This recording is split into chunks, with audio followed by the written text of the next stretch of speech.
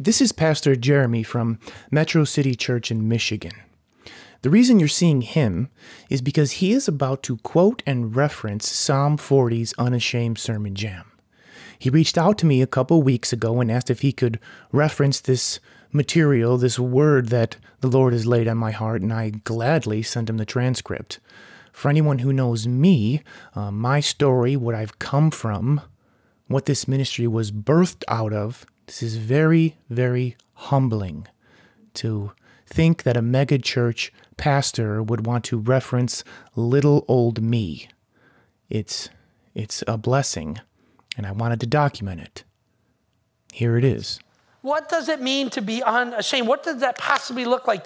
There's this pastor, his name is Cichy, kind of a weird name. He leads a ministry called Psalm 40. And it's a great little ministry. He's got some great stuff. And he says it like this. He says, just look at the way we run after actors and artists and athletes. Just look at the way we follow them. He says we're unashamed of them, right? We're passionate about them. We're invested in them. We will stand in the scorching heat to watch them move a ball around. We will stand in lines for hours just to get up close to them. We will invest our time, our money, our efforts into them. We will stay up all night to watch the latest movie from them. We'll invite them into our homes and into our lives. We will get all emotional over them. When someone talks bad about our idol, we're like, woo, what are you talking about? What are you talking about? And we'll study them, and we'll post about them, and we'll tweet them, and we'll spend thousands and thousands and thousands of our dollars on them. But Jesus, you don't need to get too fired up about him. Pastor John goes on to say it like this. It's okay to be a sports fan or a movie buff. It's okay to have a favorite athlete or an artist. It's okay to go out and play games and have hobbies. What's not okay is coming to church with no desire to worship the God who created it all. What's not okay is living like the rest of the world lives. What's not okay is not sharing this free gift of eternal life that God has given to you to share with everyone.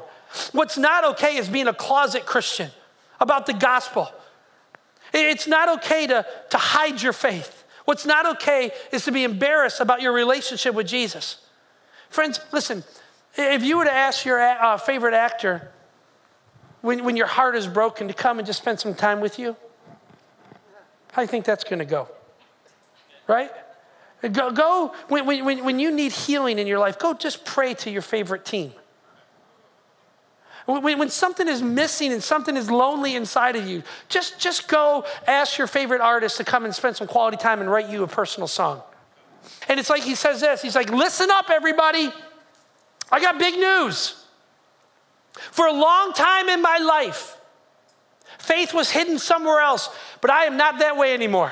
Listen to me, I am not ashamed of the gospel of Jesus. I'm not shy about Jesus. I'm not shy about my faith anymore. I'm not embarrassed by Jesus. I'm not hiding Jesus in some backpack in my life. I am not ashamed of the gospel.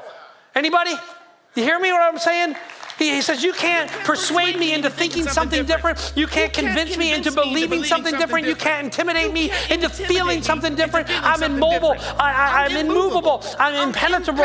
I am not ashamed of Jesus. I'm not ashamed of what he's done in my heart. I'm not ashamed of what he's done in my life because it is true. It is real. It is alive. I've tasted it. I've felt it. I've seen it. I've experienced it. I believe it. I was blind, but now I see. This is my life now. This is all I know. This is the path I'm on. And it's way better than the path I was on before. There's nothing else out there to seek. There's nothing else out there to find. Call off the search party because I found it. I've got it. I have what everyone is looking for. I have the answer to life's questions. I have the solution to life's problems. I have the cure for life's pain. I have the meaning of life's purpose. It's the gospel. It's the gospel. And I'm going to tell everyone. I'm going to show everyone. I have to. I can't not. Because this is it. This is life. This is the power of God for salvation to everyone who believes. This is what Paul's saying. This is how he's living. And I just want to know. When are you going to live that way?